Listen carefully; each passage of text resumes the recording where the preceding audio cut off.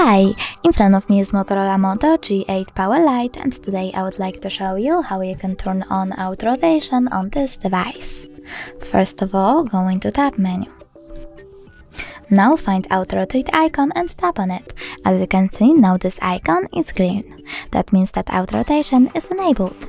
But you can always go into device settings, choose display, click on advanced and tap on the switcher next to auto rotate screen. If the switcher is green, that means that auto rotation is enabled. But you can always check it out by going into any app and turning your device.